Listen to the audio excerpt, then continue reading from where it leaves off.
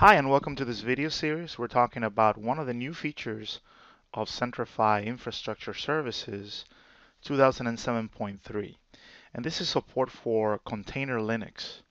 And typically when you're accessing container Linux, especially if you launch it in AWS, most likely you're going to be using a shared account. So here I'm going to use the core account.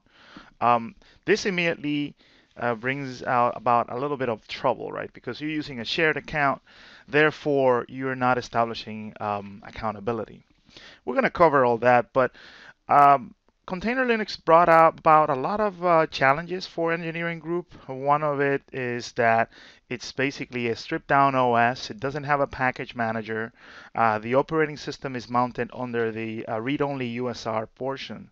So what Centrify did was um, we actually created uh, a set of packages and dedicated install.sh just to do the installation in container Linux. So typically you would do the installation just by running install.sh or by using your automation, because install.sh not only can run in interactive mode, but it also can run in a scripted mode, right? So this actually makes the life of DevOps engineers much easier.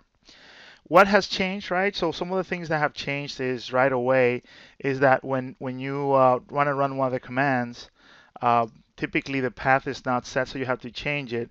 But the location of things now, instead of having everything under USR share, Centrify, uh, now things have moved to the opt file system. So if you do an ls over opt Centrify, you will notice that this is where our binaries are now located for this platform.